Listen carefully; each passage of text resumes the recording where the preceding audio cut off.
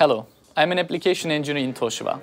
In this video, I would like to explain an example where Photorelays are used instead of mechanical relays, based on the real applications. This time, I would like to explain a thermostat of air conditioning management unit as an example that can be found in houses and buildings. This is a simple block diagram of thermostat. Generally, mechanical relay is used between the MCU and control circuit. But mechanical relays has physical contact. It has a short lifetime because of the wear and tear incurred by the metal contact. And it also emits an acoustic noise during its operation. This is a big drawback, especially for a thermostat which is generally installed indoors. So what if we replace mechanical relays with Photorelays? What kind of advantages does it have? Let's explain a little bit about that. Firstly, Photorelays are much smaller in size than mechanical relays. When you have space constraint on a board, it saves huge amount of space thanks to their size. Lately, thermostats are more elegant in design and smaller in size. So for that reason, Photorelays are required for this type of space-limited models. Secondly, Photorelays are maintenance-free, which means high reliability with a long lifetime. On the other hand, the main drawback of a mechanical relay is actually its shorter lifetime caused by wear and tear from the metal contact during its operation. Because a photorelay consists of only semiconductor devices such as LED, a photodiode array, and a MOSFET, it is free from concerns of mechanical relay, which means there is no wear and tear. It has long lifetime and high reliability. Of course, it's also free from the acoustic noise, and a perfect replacement solution in the case of thermostats. Last but not least, it has a lower power consumption.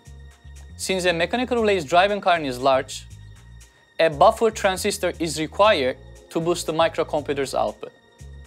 But in the case of a photorelay, the drive circuit is very simple and input current is very low.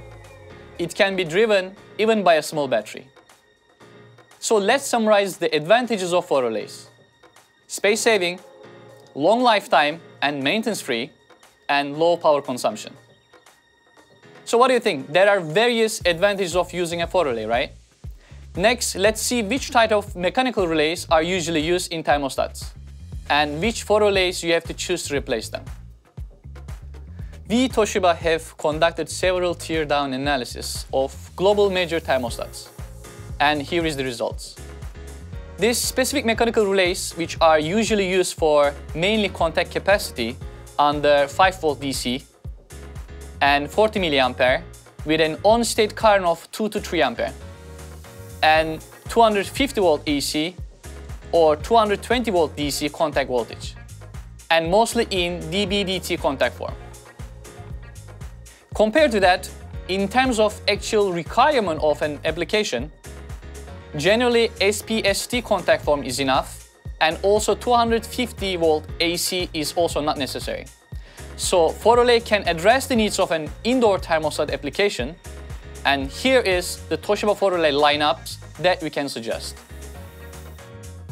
Actually, many well-known thermostat suppliers are already using these Toshiba Photorelays. Is it different with the current mechanical relay that you are using? No problem. We prepared a selection guide for Photorelays compared with the mechanical relays. Let's see it together. First, you have to consider type of the contact form. Mechanical relays have various types of contact forms, A, B, and C, but generally Photorelays can support only one A type and some of B contact forms. Second is the operation conditions like current and voltage specification. So when using the Photorelay, you need to calculate the rating of an on-state current caused by operating temperature. For instance, at 60 degrees, roughly 70% margin is recommended for the current as well as voltage. The next step, you need to pay attention to on resistance, leakage current, switching speed, and isolation voltage, which are distinctive specifications of Photorelay. Please check these from the datasheet.